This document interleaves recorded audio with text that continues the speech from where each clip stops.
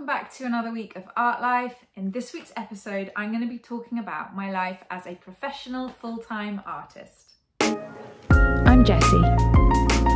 I've been a full-time artist for 10 years and thought it about time I start sharing my painting techniques and adventures. Subscribe to join me every week for a window into my art life. So based on last week's episode, those of you who haven't seen it, please do check it out. It became apparent that in sharing some of my past, it might better share more about what I'm doing in the present, why I'm painting the things I am, also sharing a little bit with you about my education, the different things, different jobs I've had. It all is still part of my practice and how I live as an artist. And it's the kind of thing you don't really talk about anymore. You're always living in the present as an artist, focusing on the current body of work, the next exhibition. You don't really reflect on everything that came before. So I'd like to share that with you in this week's episode, starting with education. So, education. Anyone who watches this channel will know that I have a passion for learning new skills and techniques and art history. It's not just about the techniques and mediums of the kind of oil paint that I use, but I love to know the kind of old classical techniques of a more atelier training that they don't maybe offer in schools nowadays. I had to go to Italy, to Florence, to learn how to paint kind of classically. I was looking at these master paintings in museums. I was like, where do I learn how to do that? Because it was very hard in this kind of English curriculum of school painting. You can't grade art. How do you grade art in a classroom? It's impossible. And nowadays, there's not enough time in a classroom to learn the kind of intricate details of how to paint with oil. They just expect you to know this stuff, how to deal with light and shadow and observation, which is mostly what learning the basics of art is observing what you're drawing or painting. Again, I had to go to Carrara, into the mountains in Italy, to learn how to sculpt with marble. I had to enroll in a school in Florence to learn how to paint like the masters, because I went to a museum, I think it was like the National Gallery or something, as a student, and I was looking at these masterful paintings going, how do I paint like that? Why aren't I learning that in school? So I kind of had to be a little bit creative with where I got my education. And actually, in writing out all the kind of details of my education for this episode, I realised I have nearly 7 years of education, which technically makes me a doctor before I've even embarked on my PhD. So when I think about my journey as a painter, it definitely arrives about 12, 13 years ago when I went to Florence. I was about 18, I enrolled in a school to learn Italian quickly. I found a school that would teach me the basics of how to draw and use materials with oil, so I could begin this journey of learning how to paint figuratively. When I look back on some of these kind of classical studies I did now, which are hanging up in my parents' house in big gilded frames, it is remarkably different to what I do now. But again, a big part of my journey, because once I could learn the skills to paint anything, I could then decide and be choosy about what I actually wanted to paint, not be restricted by a lack of skill. I was able on weekends to explore Italy, explore history of art at the British Institute of Florence, where I could learn art history, more about the Renaissance, the painters and art historians I was so interested in, this revival of naturalism and beauty. I definitely think sparked my interest in landscape and a return to this kind of study of light and mysticism in painting. Just learning, having the ability to go and find the skills I wanted to learn and learn them in a way which was beautiful, living under the Italian Tuscan sun. So when I came back to England, I knew that there was a way of approaching university education with the arts. In the UK, you have to usually get a foundation degree. So I went from living in Tuscany to living back in Suffolk, where I enrolled at college, to do a foundation year, which I actually hated because I was one of the only painters, which is quite sad, particularly after, you know, missing the glamour of Italy. I did get to spend some time in New York, which was nice. I also had an amazing teacher who basically I just got to have one-on-one time learning about a bit more about how to think about embarking on a more business side of being a painter, because a lot of stuff as an artist isn't just about painting, which is what education is. It's this lovely world, this bubble where you can just create and not have to worry about anything, just work to your deadlines. No, when you're a professional artist, you have to figure out how you create work, how you copyright it, if you do reproductions, if reproductions can devalue your work, finding a gallery relationship or representation as a painter, how you apply for different residencies and bursaries and grants. There's so many ways you can kind of approach your practice, and I think going through this kind of education system in England when I came back from Italy was a really good way of learning the business side of it. So I then moved to London.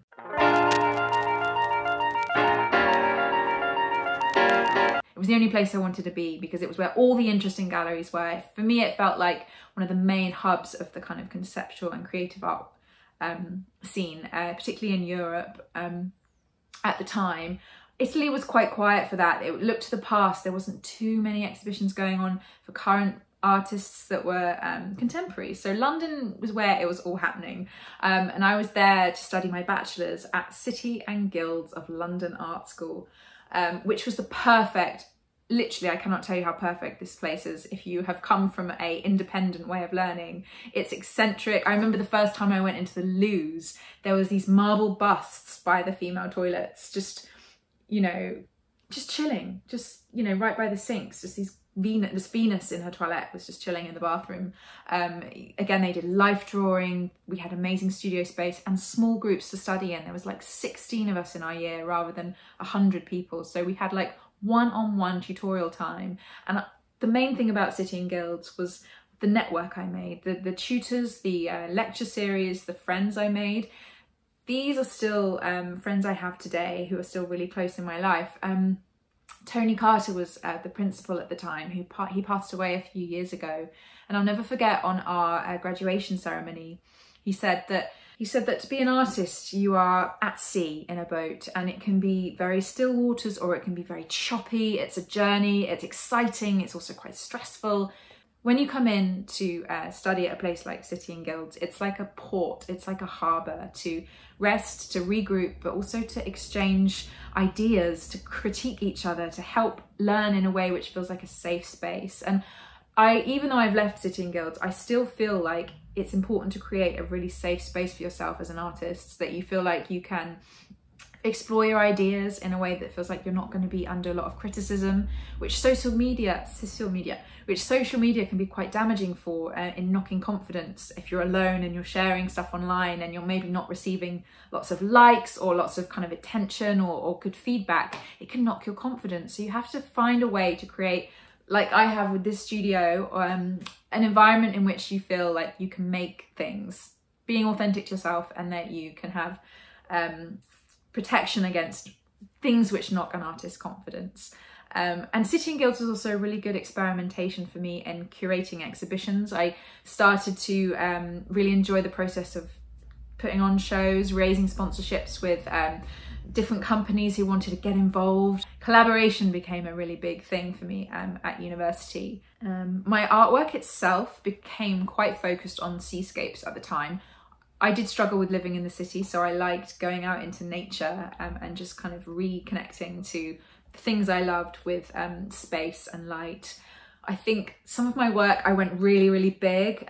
It was mainly dealing with the subject of toxicity in nature. So I got interested in the subject of sirens and Odyssey. And again, my love of classicism came up, but painting the ocean like a beautiful but toxic siren, luring you into the water, but also being there like an edge of danger. This was all in the territory of the sublime. I was obsessed with the subject of sublimity, beauty with a hint of danger when I was at school. And that did carry through my practice as an artist. I was fortunate enough on graduating, I was put forward for an exhibition at Mall Galleries called the Future British Artist Award in 2015, and I actually won, which is really nice. Yeah, FBA. I was Future British Artist. I was signed by a gallery in Cambridge. It was apparently all gonna happen for me. Everything was just gonna flow. The momentum was there. So what did I do? I decided to pack up my life and move to New Zealand. For 2 years and live on a beach and surf and paint and just be really, really happy. I then came back and just had to start again. I came back and suddenly was out of sync. 2 years can make you completely out of touch with the city. So I decided to do my masters, to return to study with my masters in Brighton. So yeah, living by the sea was a must, and I felt so full to the brim of inspiration because I had been traveling the world for 2 years, not just New Zealand. I'd explored so many beautiful landscapes, and I felt full to the brim of inspiration. I'd also explored the Holy Land. I'd been fortunate enough to go from Jerusalem to Galilee to Egypt. I spent a lot of time just kind of thinking about light and the way light changes in different kind of parts of the hemisphere, nearer the equator, far away from it. Even just the observations of extreme landscape. I got very into kind of adventure painting and extreme sports, and that kind of featured heavily into the landscapes I was interested in. So Brighton was a bit of a change. It was very flat landscape, but there were some beautiful white cliffs. This was about 5 years ago, and it coincided with when I met Rafe, who as a filmmaker could document and record a lot of my practice as an artist in a way which I'd never been able to do before. So there's a lot we could share in the Brighton years in this episode of kind of images of my work, which I'd never had before, which I'm very grateful. Thanks, Rafe. So at this point, I'm about 26 and I've spent all of my money traveling, and I have a bursary from the government to study, student loan, but it's not enough for me to kind of, you know, buy all the materials I need and live in Brighton and still travel whenever I can. I spent a lot of time in Canada as well that year. So supplementing my income was important, and not just from commissions, which they were still happening. I was able to sell to some private collectors who had invested in my work in the past, and I had a few small commissions that dotted throughout the year. But I was creating new work and I didn't really know how to market it yet because I wasn't really sure what it was yet. And that's when curating exhibitions for charity in a company called From the Studio Floor really kind of saved me. So From the Studio Floor, it originally started from this idea that all of my artist friends and I were making work now in solo studios, and we didn't have that sense of collective anymore. So in doing a salon show, one work per artist, no commission, we knew that galleries were taking 50% of the sales that we were making per painting or artwork. No commission, it would just be 20% to charity, the rest to the artist. We'd get sponsorship from some amazing companies who would be inspired by our work and the energy we'd bring to these exhibitions, and there would just be pop-up shows for a week. We then brought in the element of charity, and I found this amazing charity in Cambridge, from near where I grew up, called Campsite, and they support the blind and visually impaired around Cambridgeshire. And in collaborating with them, suddenly it was a game changer, because we had blind artists coming to us saying, can we exhibit with you guys? Who, you know, they were working more with visual impairments, with touch, more sculptural work. There was one artist, she could only see like one colour, so she made like the most beautiful painting, but again the nuance of colour was just through her eyes, which was extraordinary. And it also helped build the confidence of some of the artists who were very visually impaired, and you know, in showing their work alongside a professional artist who was selling their work for £20,000 in a big London gallery, or an amateur artist who's never shown before. You know, it was bringing together artists from all different backgrounds in an environment which felt supportive. And that's what I love. I love bringing together art, education and charity in a way that feels nurturing and positive and fun, not stressful, which is something I always tried to avoid with curating exhibitions. I've actually got a video of one of the shows we did in Cambridge before lockdown. Check it out, just so you can see the diversity of work that we have in these sorts of spaces for these shows.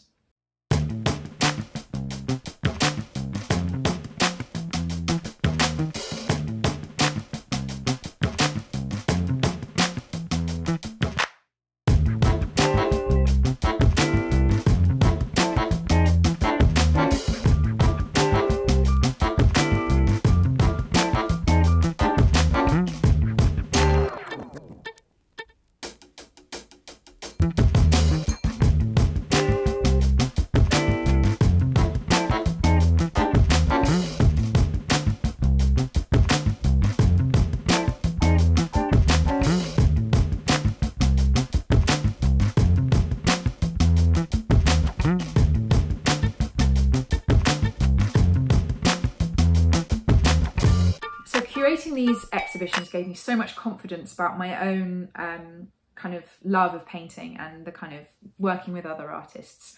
I then got really into collaboration.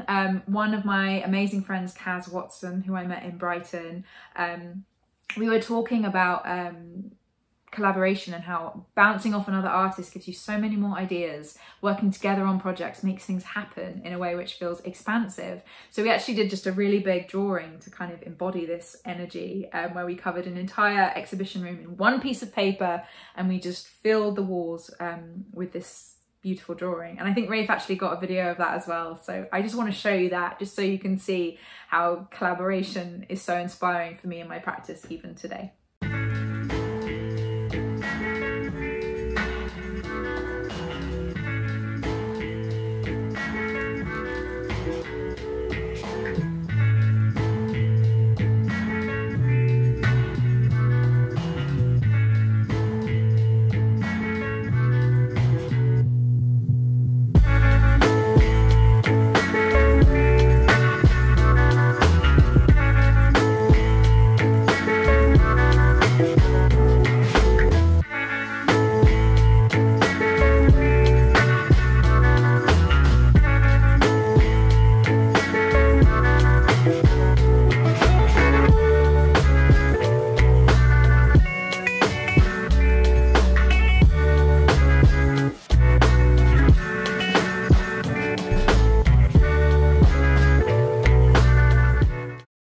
Okay, so from graduating with my MA, the work with charity actually put me into the next relationship, which took me through the next part of my career, which was eventually to be the art director of a London gallery in East London, which I was doing right up until lockdown. So I'm still painting full time, but I'm always kind of doing other things to keep the momentum of my practice kind of engaged. And this was with a gallery called Anderson Contemporary, which was such a fun few years, where we were literally building the gallery and a residency space from the ground up.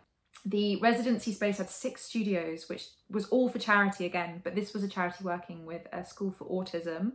And they were also supporting artists in Hackney Wick, East London, to find space and create space. In London particularly, studio space is so expensive, it's impossible for artists sometimes to be able to afford to live in London, yet alone fund a studio space.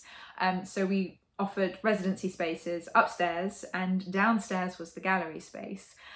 We've actually just had a call to artists for the next year's wave of artists in residence. So next time there's one coming up, maybe I will share that. And if there is any artists in the London area who are looking for free studio space, you know, you can get in touch via the website andersoncontemporary.co.uk. And we do have an Instagram account, Anderson Contemporary E3. Although I'm not the art director acting anymore, because lockdown changed everything. Just before lockdown, we were about to open to the public. We had exhibitions planned, collaborating with artists who work in, you know, all different forms and mediums and sculptures and paintings. We were going to work with different foundations. We had amazing artists lined up who were, you know, working at goldsmiths, who had connections to Sotheby's and, you know, different universities. The whole potential of this space to bring education, charity and art together would have been absolute utopia.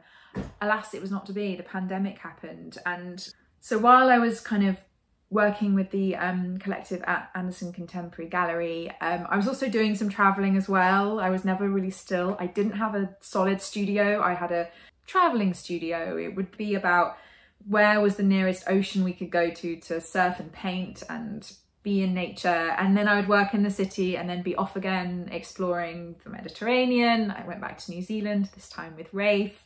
And then the lockdown happened and everything shut down. The gallery didn't open for 2 years. I got back into the studio. I was suddenly only thinking about painting. I was painting prolifically, big work again, work in which I hadn't had time for years just to focus on painting a body of work in which I could re-engage in the art market in a way which I hadn't done for a while. I'd basically just been selling a painting and using the proceeds to fund a flight to some far-flung destination, and I'd lived like that out of a backpack for a few years. Now I wanted to have a stable space, which is this space.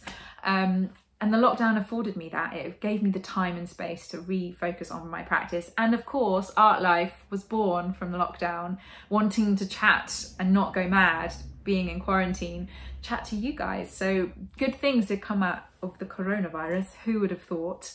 But it kind of brings me to where I am now, which is obviously very much in my research and my painting, but also thinking about the patronage of what's come before. Patronage. Also thinking about how I sell my work. So I am thinking if I want to start a relationship with a gallery again, which can be very supportive when you have representation. They can give you, if you've got a very healthy relationship with a gallery, it can be the most nurturing thing for your practice and get your work into places you could never get your work. Sometimes it can be toxic. I had a gallery which didn't end well, mainly because I was too inexperienced, and I think the quality, I was sending them wet paintings. It was all my fault, basically. I didn't know any better. But this is how you learn.